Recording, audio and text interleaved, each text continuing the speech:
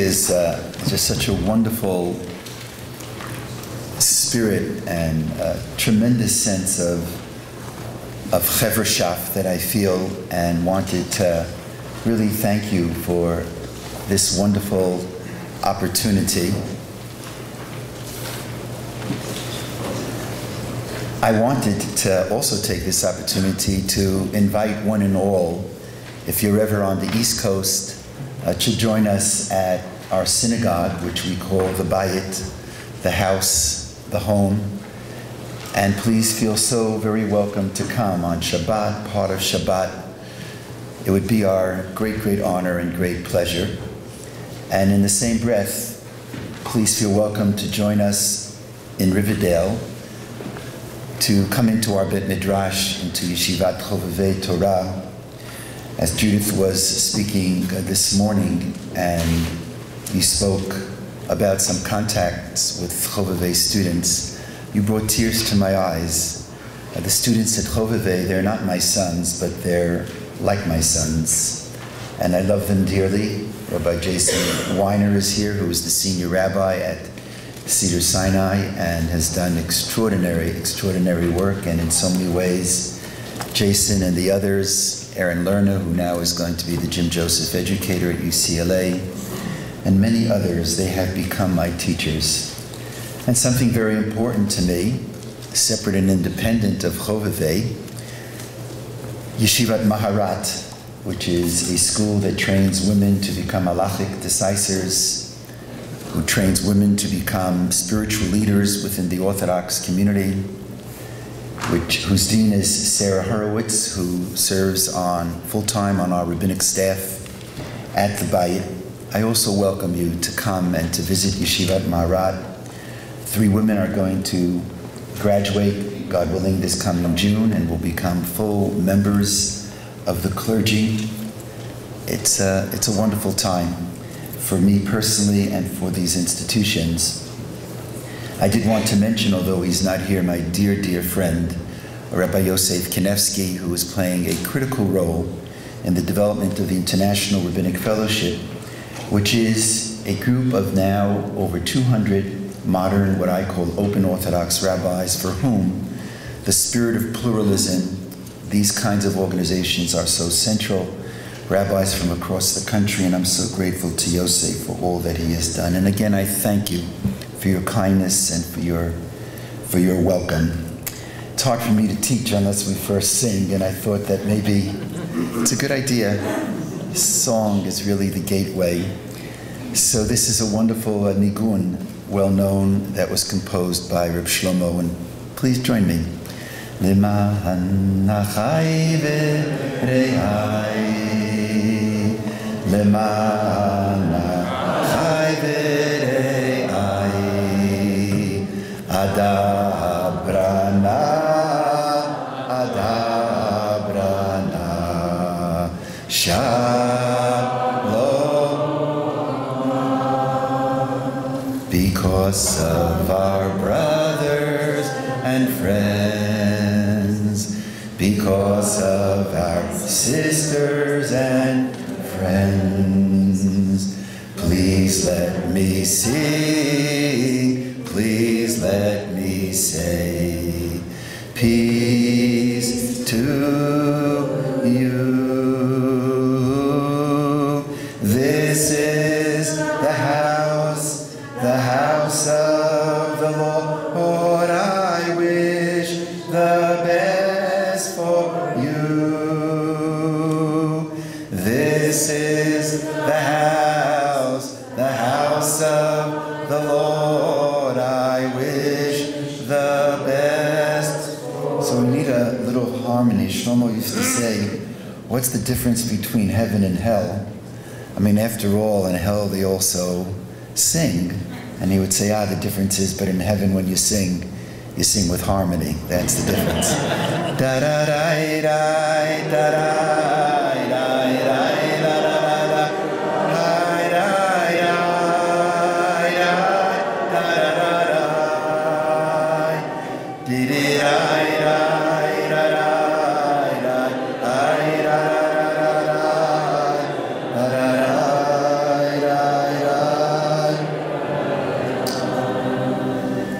As spiritual leaders, a term that I actually prefer, preparation for Rosh Hashanah and Yom Kippur not only involves carefully crafting inspiring talks, but the greatest preparation involves to spiritually prepare ourselves.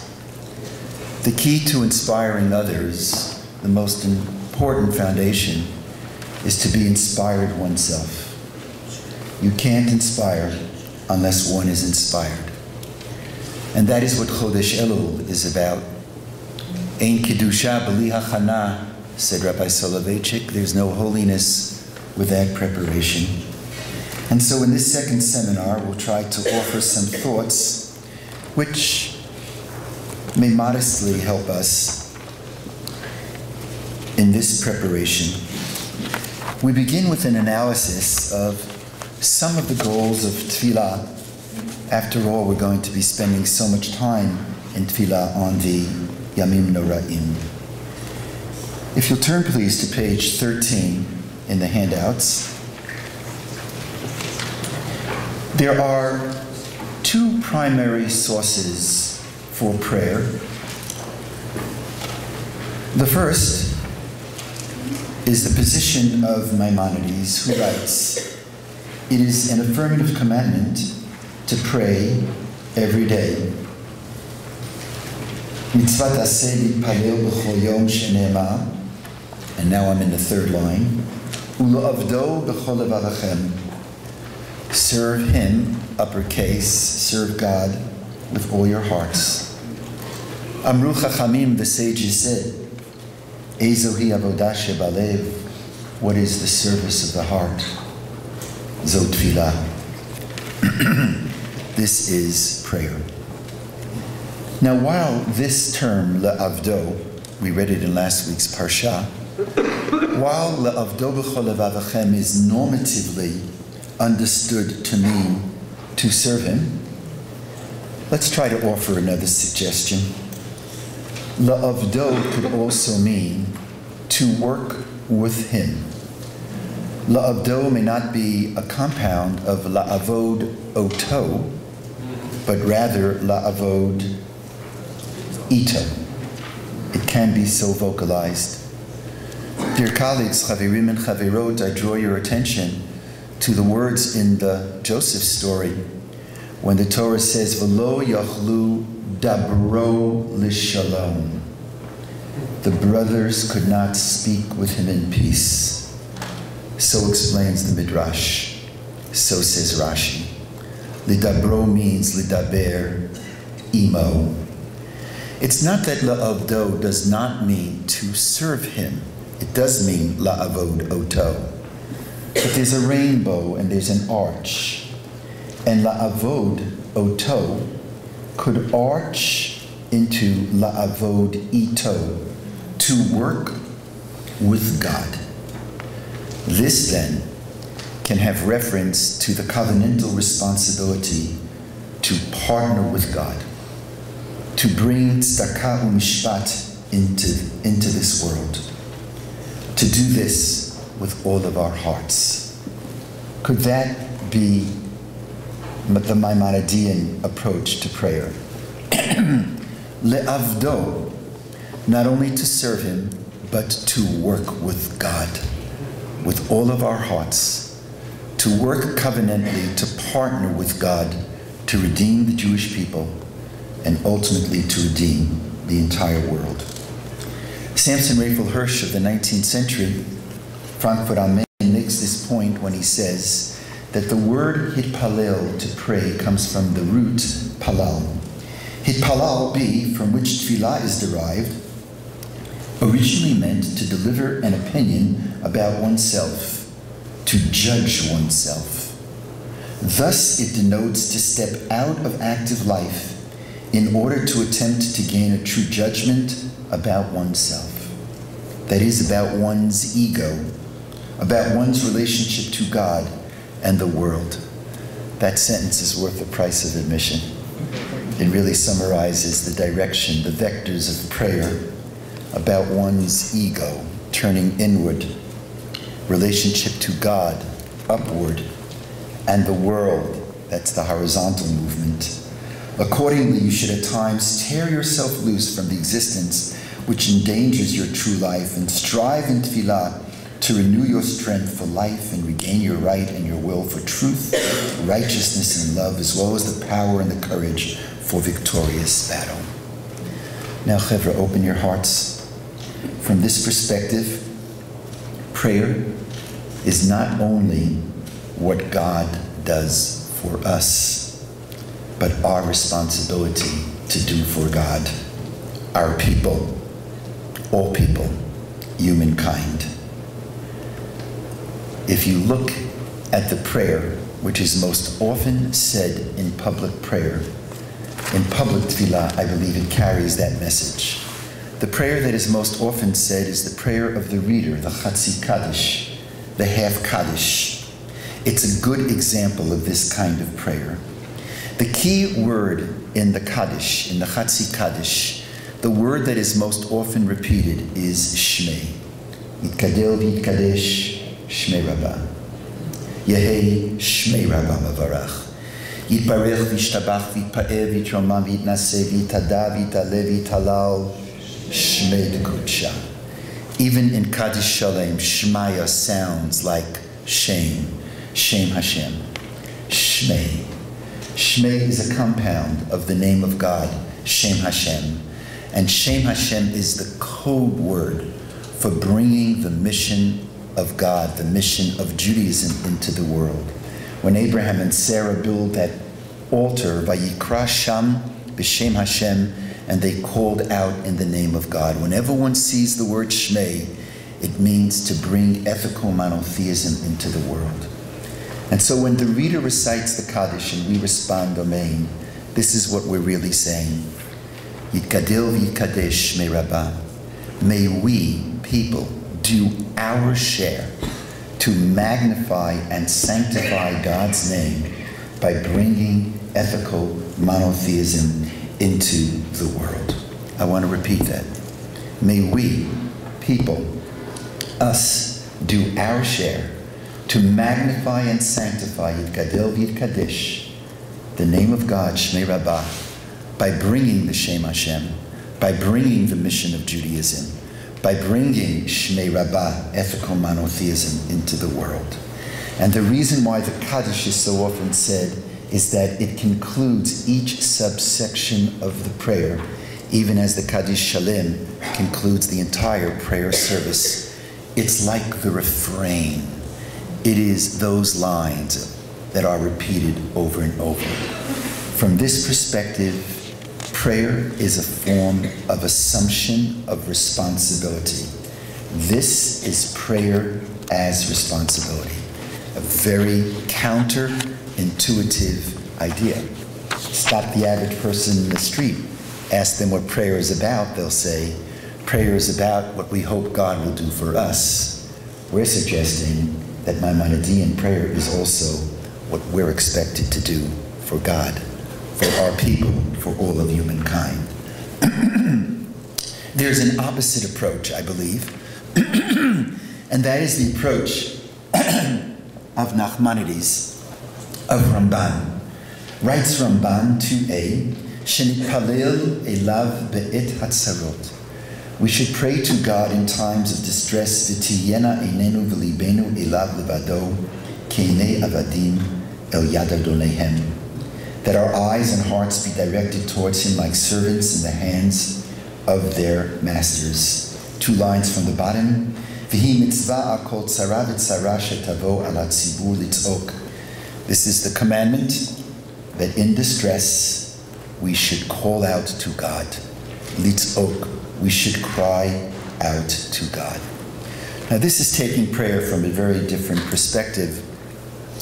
A dear friend, Rabbi Ed Feld, who edited the conservative Machzor that was recently published, we were on a panel discussion at the seminary, and he said something that touched me very, very deeply. He offered a different interpretation for the word palal, which I think very, very much fits into this Nachmanidean approach. The Nachmanidean approach is that in times of distress we recognize that we are part of a bigger world, and there are times we have to be fully and completely reliant upon God. And so this is what he said, as I remember it. An alternative meaning, palal, according to Rabbi Edfeld, can also mean hope. As when Jacob, after many years of separation from Joseph, finally sees his sons and says these words, Re'ei fanecha, Jacob says to Joseph, behold your face, lo filolti. I never gave up hope. I never gave up hope, Gilad, that one day we would be able to see you. Never gave up hope. Re'ei fanecha, lo filalti. On a deeper level, could it be suggested that the word panecha, re'ei panecha, may refer to God? In this reading, Jacob is proclaiming to God, re'ei fanecha, because, oh God, I feel your presence. By seeing your face, by being reliant upon you, and certain of your love, concern, and support, oh God. Re'ei fanecha, lo filoti. Oh God, I never, ever lost hope. If you'll turn to C,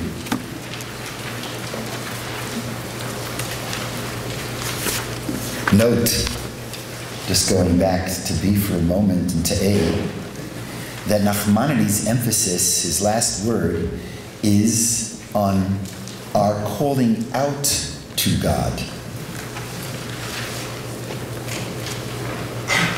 V'hi mitzvah al kol tzara v'tzara shetavo al hatzibur litzok.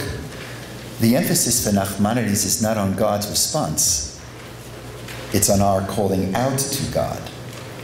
Acceptance is not the fundamental goal of prayer. Forging an intimate relationship with God is its centerpiece. When we talk about reliance upon God, the Nachmanidean idea that in distress I lean on God, he's not talking about and God responding affirmatively to our request. We call out to God. We call out to God. If you'll take a look at the second paragraph, C, page 14, these words are some of the most wonderful words I've ever written on prayer.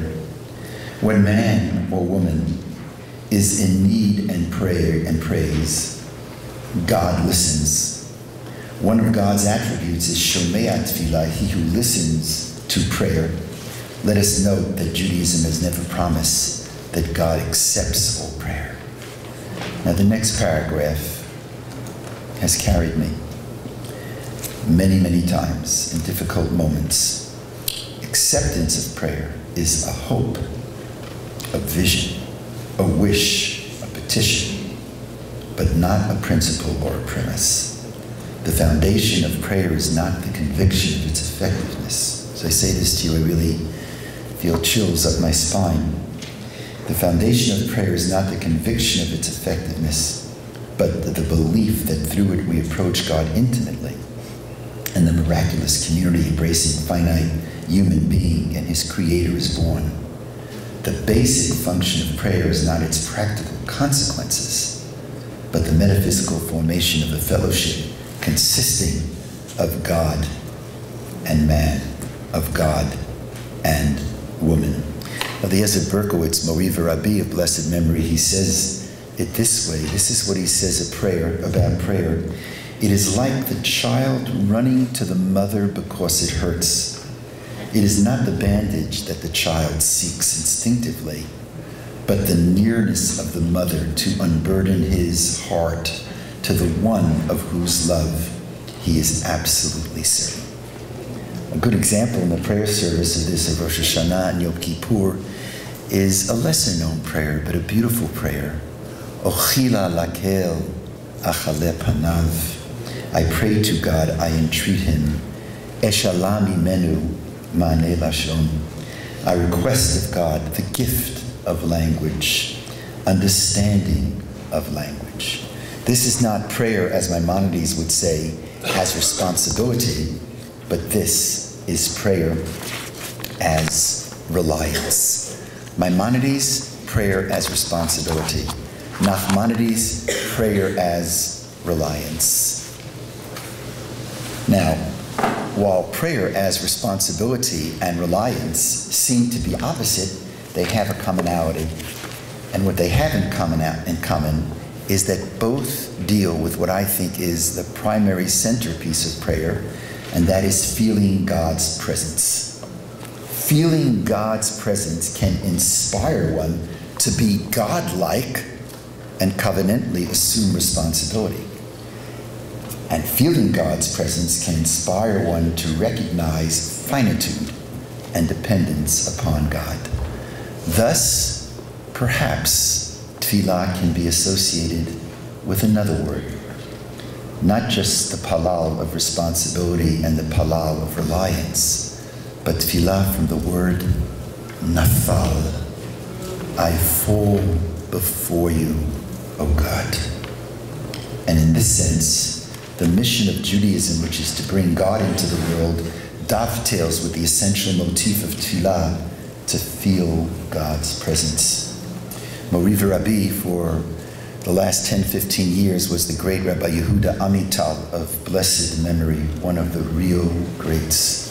He understood that tshuva, in its most fundamental sense, is v'li Yerushalayim yircha b'rachamim tashuv. Return to your homeland, return to Israel. It was my custom. He was such an encouraging force as we started Chovevei. I always would go to his home for his words of encouragement, and before I would leave, I would say, Rav Yehuda, Devar Torah. And he became sick, and his wife was kind enough to allow me to visit him. And we sat, and he was so weak. And I looked at him and I said, Mori Rabbi, I know you're not up to a Devar Torah, aval milah, rak milah, just a word. Googled his name, just to give you the context of his response. And this Rabbi Yehuda Amital, such a trailblazer, unbelievable force of social justice and commitment to Am Yisrael and Eretz Yisrael. He, in one of my great moments, took my hand in both of his hands and he looked into my eyes and he said, Avraham, ve'ha'ikar ha'emunah. The main thing is to believe. Coming from a man who had done so much in his life, that was extraordinary.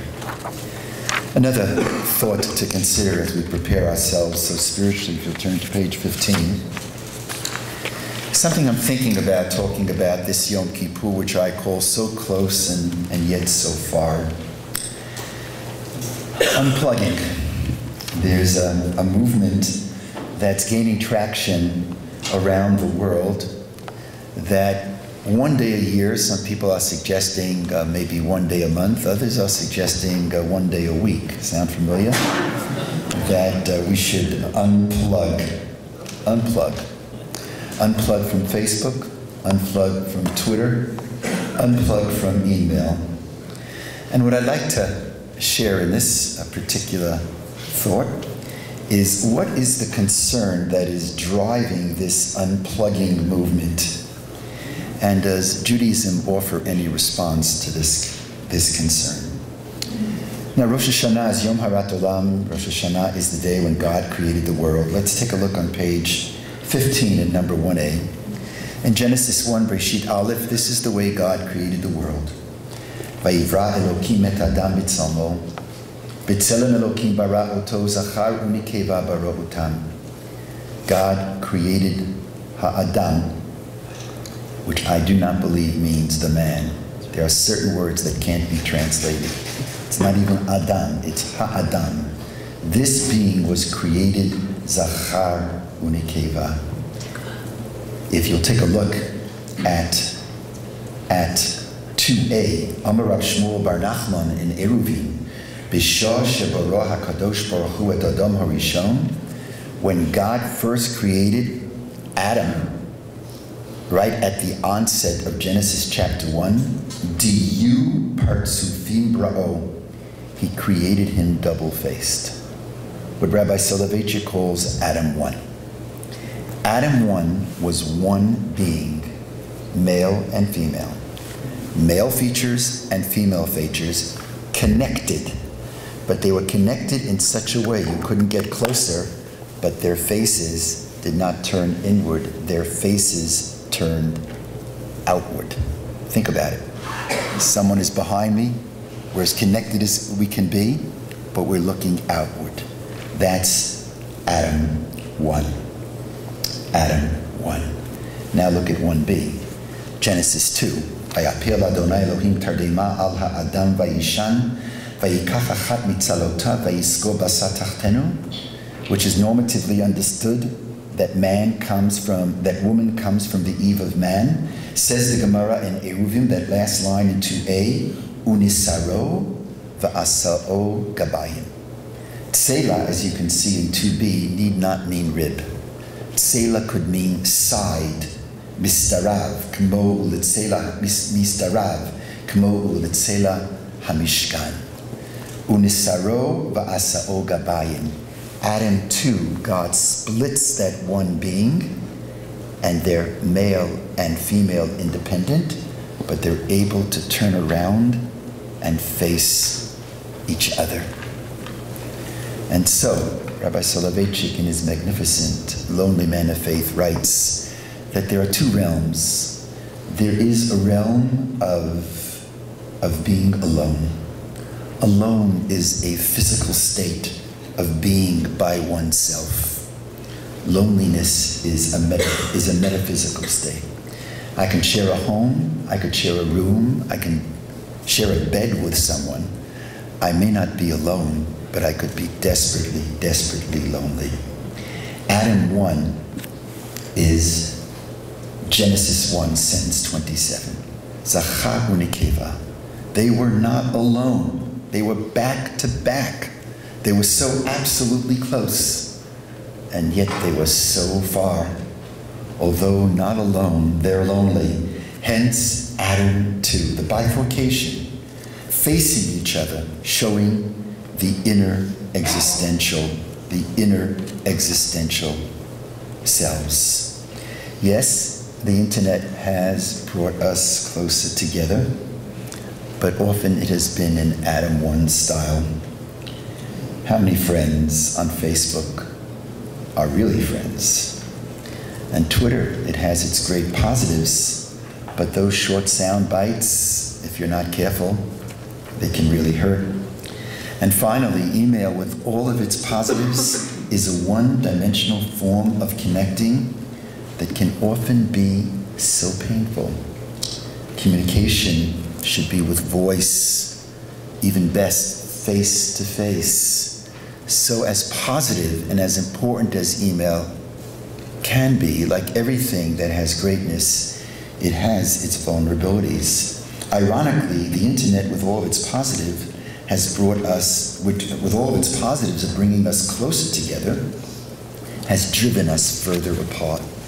Much like the lonely, lonely person wandering through that crowded room. And so people are unplugging. They're seeking in Adam 2 relationship, the ones that are more real. Relationships wherein we are not only talking to each other, but as Paul Simon wrote, but we're speaking to each other. Relationships where we're not only hearing each other, we're listening to each other. We're not only seeing, but we're empathizing. We're not only touching, but we're feeling. Relationships when we are not only, as Rabbi Soloveitchik writes about Adam 1, working partners, but we are Adam 2. We are existential friends. On its most basic level, that is the message, especially of Yom Kippur, the Shabbaton. The Torah declares, when it talks about Shabbat, Vayachal Elokim bayom hashvi'i, and God finished his work on the seventh day. In other words, God was creating on the seventh day. He finished his work on the seventh day. What was his work on the seventh day? Open your hearts. Open your hearts. Whereas for 6 days, God, and in emulating God, we work on the outer world. Shabbat is the day to unplug, to work on the inner world. Whereas for 6 days we stress existence, on Shabbat we should be stressing essence. Whereas for 6 days we emphasize, as Abraham Heschel wrote, having more, on Shabbat we should be emphasizing being more. As he brilliantly wrote in the Sabbath, to have more does not mean to be more. It's that extraordinary statement in Midrash. As we run, we lose our sight.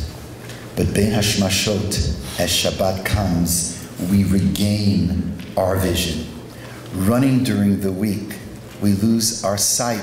We pass each other in the night. But as Shabbat comes and we step back, we can forget. Taking large steps, the Medrash says, reduces the person's vision. As the Ramah, the codifier of Ashkenazic law, writes in Orach Chaim, he says, at Kiddush, look at the candle lights. With the candle lights, looking at them, we regain the vision, which is the ultimate message of Shabbat. Dear colleagues and friends, Rosh Hashanah and Yom Kippur have many messages, social justice messages relating to Israel, messages relating to contemporary norms, contemporary dreams and wishes. But I believe that on Rosh Hashanah, Yom Kippur, we can talk about some of the basics, and amongst them is Shabbat. It's Shabbat. It's that bumper sticker which reads, hang in there, Shabbat is coming. The world needs that day of unplugging. The world needs Shabbat for ourselves, for Israel, for Kol Yoshvei Tevel. It's that Reb Shlomo Nigun, the whole world is waiting to sing the song of Shabbos. This is the way I hope to end the drasha this year. The mountains, does it get better than this? And the valleys sing the song of Shabbos. Abraham taught Isaac to sing the song of Shabbos. Sarah taught Rebecca, sing the song of Shabbos. Face one another, sing the song of Shabbos. Mizimor, mizimor, shir, shir li'om hasham. And a final thought about creating spiritual moments. If you'll turn, please, to page 17.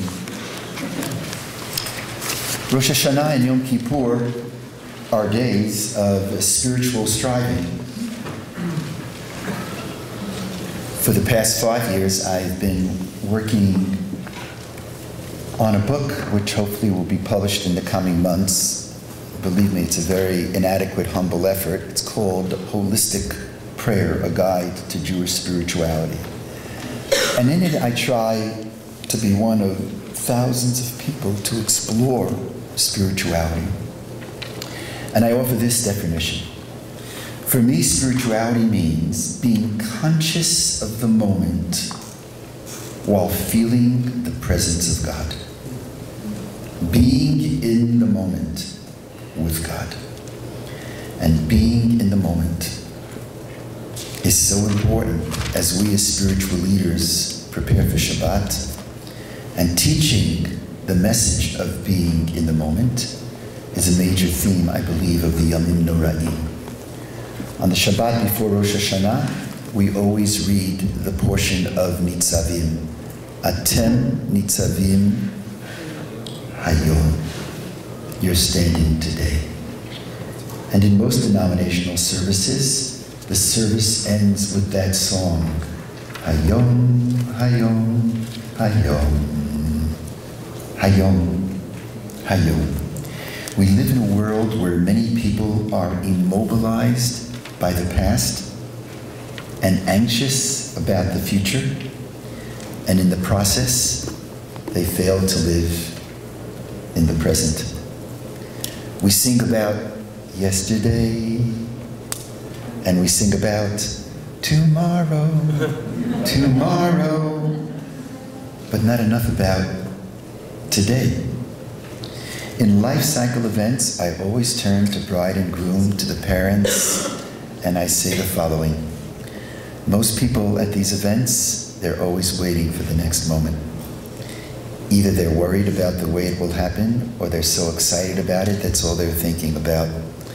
Most of us, when we talk to each other, we're looking over the shoulders and looking for the next person we're going to talk to. And so what I say to the celebrants is, whatever you're doing, live in the moment, hold it tight, be in that moment. And Yom Kippur offers a ritual to achieve this goal. It's a radical ritual. On that day, we step back from all of life energy. For many Jews on Yom Kippur, we don't eat, we don't drink. Cohabitation is avoided. We, in effect, simulate death. We take a step back to have a brush with death to better appreciate life, every moment of life. I'm on page 17, 1a. Says the Gemara, Ma ye'ovid inish v'yichyeh. What should a person do to live? Answers the Gemara, Yamit atzmo, let him mortify himself, kill himself with study and hard work. I'd like to take it a bit differently. Ma ye'ovid inish v'yichyeh. What should a person do to live? Yamit atzmo. Imagine this is the last moment. Don't imagine it's the last moment and to wear it like a yoke on our shoulders so that we can't function. But imagine it's the last moment in the sense of making every moment of life a quality moment.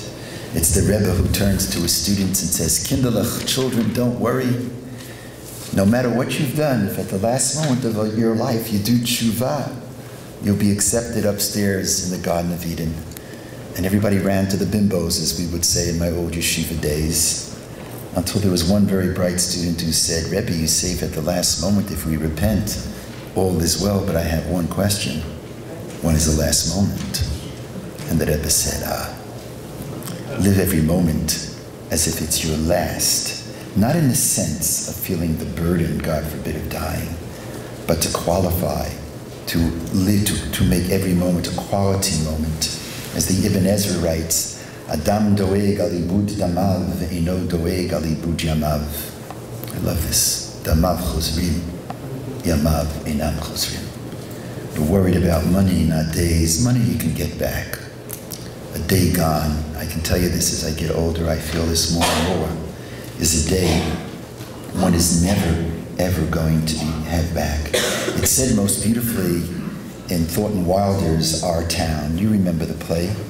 Emily dies too young and is allowed to revisit one day in her life. And she decides she wants to revisit her 12th birthday. And in the play, she's able to see herself. It's like the soul. She's able to see herself, but she could not be seen as she re-experiences the 12th birthday. Look at number 2. This is what she says. Oh, Mama, just look at me 1 minute, as though you really saw me. Mama, 14 years have gone by. I'm dead. You're a grandmother, Mama. I married George Gibbs, Mama. Wally's dead too. His appendix burst on the camping trip to North Conway. We felt just terrible about it. Don't you remember?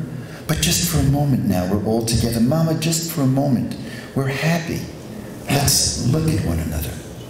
And then she says, I can't go on. It goes so fast. We don't have time to look at one another. I didn't realize. So all that was going on, and we never noticed. Take me back up the hill to my grave. But first, wait. One more look. Goodbye. Goodbye, world. Goodbye, Grover's Corners, Mama and Papa. Goodbye to clocks ticking and Mama's sunflowers, and food and coffee and new iron dresses and hot baths and sleeping and waking up. Oh, Earth, you're too wonderful for anybody to realize you. Do any human beings ever realize life while they live it? Every minute. Now here, open your hearts. Spirituality takes a counterintuitive turn. While spirituality is being conscious of the moment, being in the moment, holding on to the moment, we should recognize that we shouldn't hold the moment too tight. Inevitably, it will pass.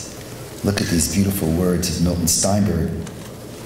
Nothing can be more grotesque and more undignified than a futile attempt to hold on.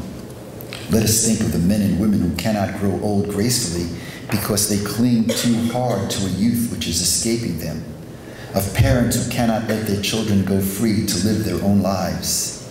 This then is the great truth of human existence.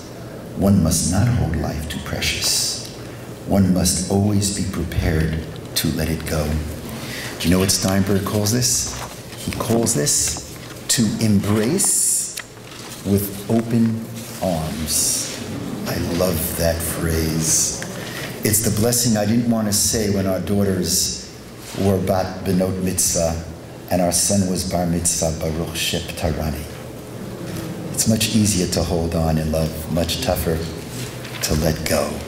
It's that mirachefet, God hovering. When you hover, you're not crushing the eggs. You're protecting, but you're giving space. You're in the moment, but you're holding the moment loosely to embrace, to hold with open arms. No, really open your hearts. I wish we had more time, and I forgot to put this quote here. So how could you do them both at the same time? How could you hold on by letting go? It is here that God plays a central role. Belief in God reminds us that every moment God has given us is precious. Hold on. In the same breath, belief in God reminds us that when the experience leaves us, all is not bad. In Milton Steinberg's words, you ready? The beauty of the world, its sunrise and sunset, the music of a symphony orchestra, the smile of a child, the dreams of a loving couple, the wisdom of an older adult will be placed in God's trust, who stands behind us all. There is pain in termination, but no anxiety. When these experiences leave us, they will be given to someone more wise, more beautiful, more blessed. That's spirituality. Be in the moment while feeling God's presence. And my sense is that we as Rabbanim, as spiritual leaders, men and women who are trying as best as we can, with great humility, always with great humility, to spiritually inspire, it's up to us to create those spiritual moments on the Yamim Nora'im. People are searching. There are those who say that people are not looking for God, not looking for spirituality. I tell you, people are searching for meaning, for God, for spiritual striving, and creating these spiritual moments of consciousness of moment while feeling the presence of God. Not easy to do because often people are very uncomfortable in their own bodies, in their own skins. People are uncomfortable in the moment. But that's the challenge of spirituality. So I'd like to offer some examples of creating this spiritual moment, if you'll be kind enough to turn to page 19. I want to talk for a moment about Yizkor. Yizkor is always a central piece of the Rosh Hashanah and Yom Kippur davening. Part of Yizkor, as we mourn, has something to do with the art of coping. After my mother died, I stood up in front of my wonderful bayit and I apologized. It goes back many years, and I said, you know, I always thought that my role as a rabbi was when there was pain and darkness, I would remove the pain and recite the abracadabra, and there'd be no more darkness. Now that my mother has died, I want to apologize. Can you ever remove the darkness of the loss of a mother? And so this is this little midrash which I wrote. This is what death and bereavement and being comforted is about. Mashal lama hadava domer l'adam shenichnas l'tol chedek hashluch ונתקל בכל מיני דברים שמפוזרים בתוך החדר. בכל פעם שנכנס לחדר הוא לומד יותר ויותר בדיוק איפה הדברים נמצאים, וכך נתקל בהם פחות ופחות. עד שאחרי זמן מה הוא מכיר את המקום היטב, ולא נתקל בשום דבר, למרות שהחדר עדיין חשוך.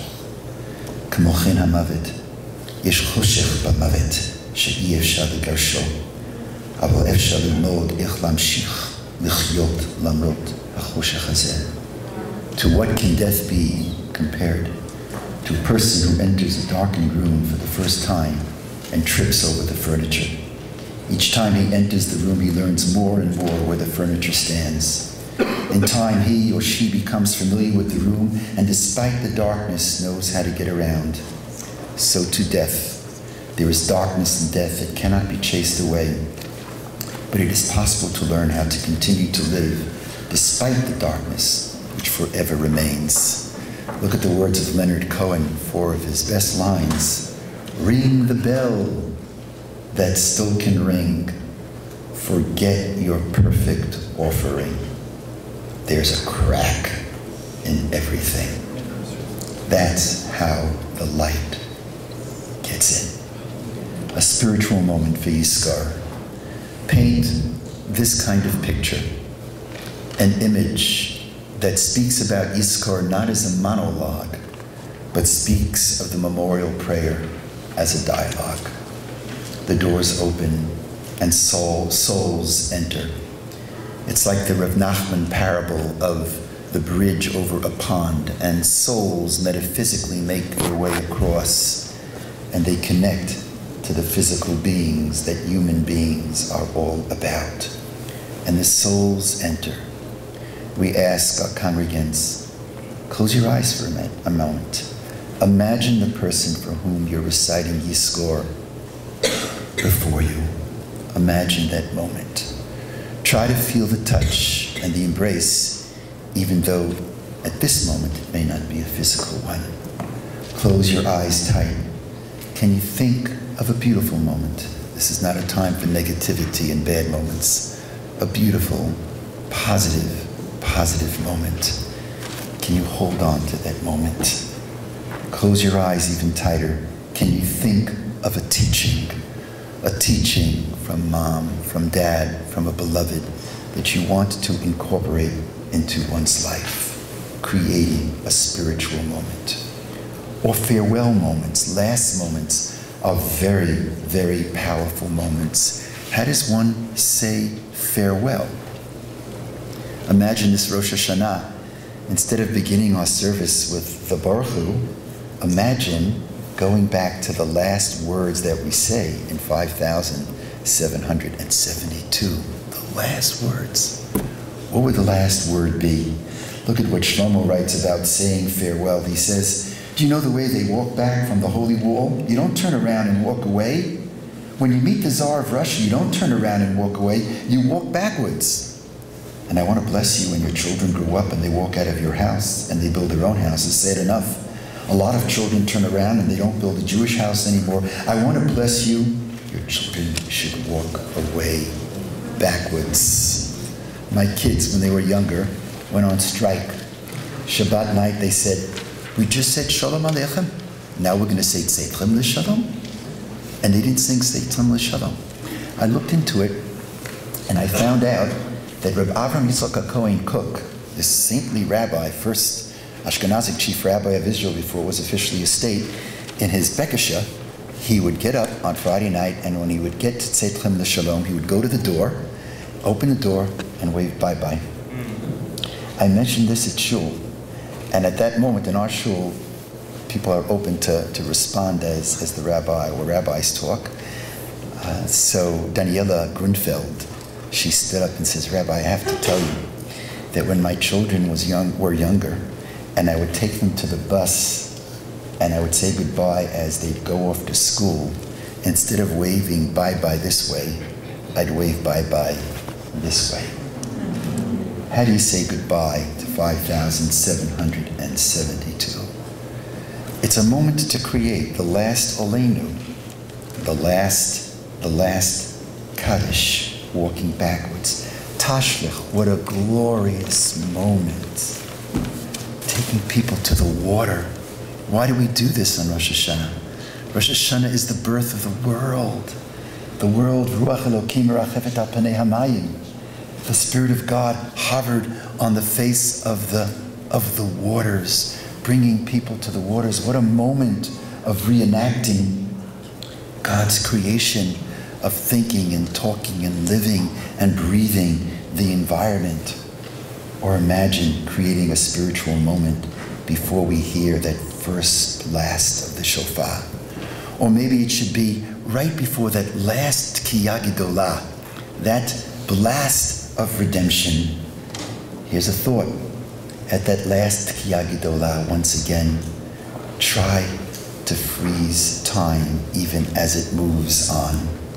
Close eyes, Rav Nachman says. It's at this moment of Kiyah Gedolah, as Yom Kippur ends, that the heavens are especially open.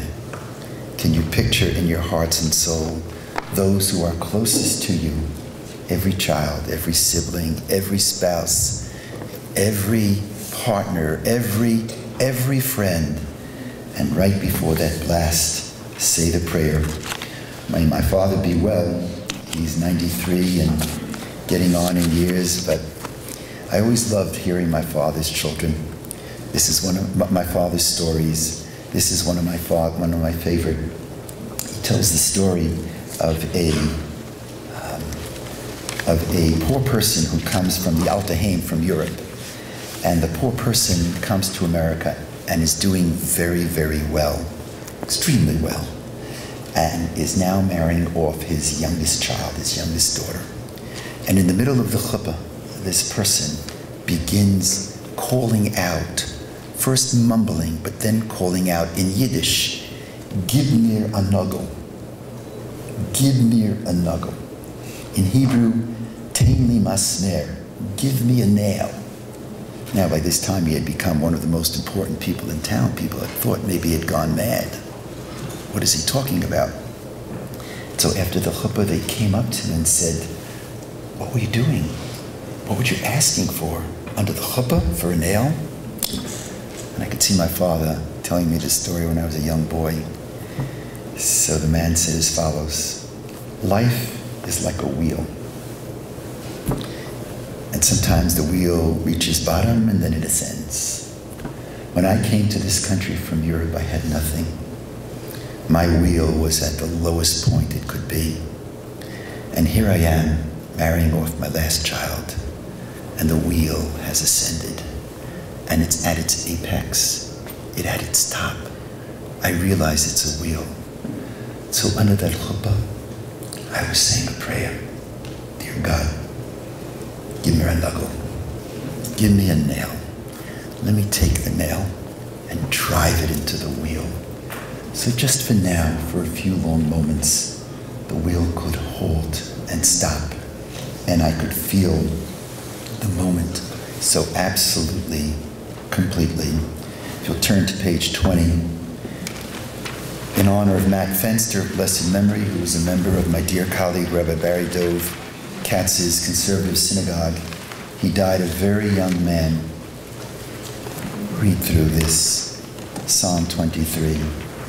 He spent the last years of his life, I don't think he reached 45, and he offered his commentary on Mizmor LeDavid Hashem Roi Lo Echsar. Talk about holding on to the moment. God is my shepherd, I shall not lack. The italics are his commentary. I never have lacked. I'd be so blessed to recognize those blessings. I've never lacked. In lush meadows, he lays me down. Beside tranquil waters, he leads me. This year, I've been able to feel a peace that I had not previously known. In Hebrew, Nachat Ruach. He restores my soul. He writes knowing he was dying, which I believe is eternal. He leads me on paths of justice for his name's sake. I can only hope that I have followed these paths more often than I have shunned them. Gam kelech begeit samavet, lo irara ki atai madi. Throughout this ordeal, I've never been afraid. Perhaps it's because I'm a person of faith. Or maybe I am too simple-minded to recognize the magnitude of the loss that I am facing. Your rod and your staff, they comfort me. I interpret God's rod and staff to be my family, my friends, respectively. You prepare a table before me in view of my tormentors. I think about the tables of my life. My childhood dinner table, breakfast before school with my kids at a cafe table, a Seder table, the table from which I read the Torah in synagogue. Dishanta Bashem and Roshi, I was brought up to believe I was special and could accomplish anything that I wanted. My cup overflows, a phrase I have uttered to myself each Friday night before the words of Kiddush. Achtov v'chesed yidefuni kol yemei chayai, v'shavti b'vet Hashem b'orech yamim. May only goodness and kindness pursue me all the days of my life, and I shall dwell in the house of God for eternity. Although I am saddened by what I miss, the days with which I have been blessed have been full. So I bless you, and I ask you to bless me as we prepare ourselves for Rosh Hashanah and Yom Kippur, that we really feel the prayer of Nafal, we feel the presence of God, that we feel the presence of each other, that we be able, O God, to face each other face to face, and we not only not be alone, but that we not be lonely, and that we be able to live in the spiritual moment, to hold on to the moment. Gimer Alago. Recognize that I've got to hold it loosely, but to hold it. It's a moment that I'll never have back. A final story. I turned to my Abba, as I do every year, and I said, Abba, I'm about ready to give this high holiday sermon seminar. And so Abba always says, well, did you prepare? I always tell my students that it's okay to be off. We're all off. We all have our moments. But the one thing that's inexcusable is never get up unprepared. Because if you're unprepared and winging it, I tell them, and I tell myself, it shows a lack of respect for the people, honored people we're speaking to. And I'm not embarrassed to say that I worked for, not hours, for days on today's sessions, because I felt so uplifted preparing and so uplifted sharing with you. I wanted to apologize. I don't like sharing frontally. I much rather give and take, but doing this elsewhere, I've come to understand that it's a time, that's what I've been asked to do, to share frontally, so please excuse me for that. So when I told my father, I prepared, I said, Abba, do you have a story? So this is the story he told me. And with this I close and wish you a Shana Tova U'Metuka. He said once there was a town in a lot of trouble. And so they decided that they were going to hire a kind of a Heston type of actor who would come in, and everybody would gather in their small little synagogue. A couple hundred people, was relatively small. And the actor would come forward and would read, "The Lord is my shepherd, I shall not want. He leadeth me down. Yea, though I walk through the valley of the shadow of death." But they didn't want the elderly rabbi to feel bad. So they went up to the rabbi and they said, Rabbi, this is what we're doing, and we'll allow you, after the actor is finished, you can come up and you could speak, but we want to control your speaking. You can only recite L'Davar Hashem, L'Davar Hashem. You can only recite "The Lord is my," L'Davar Mizmor Hashem Roi. You can only recite "The Lord is my shepherd." Actor gets up on that night and he is absolutely brilliant.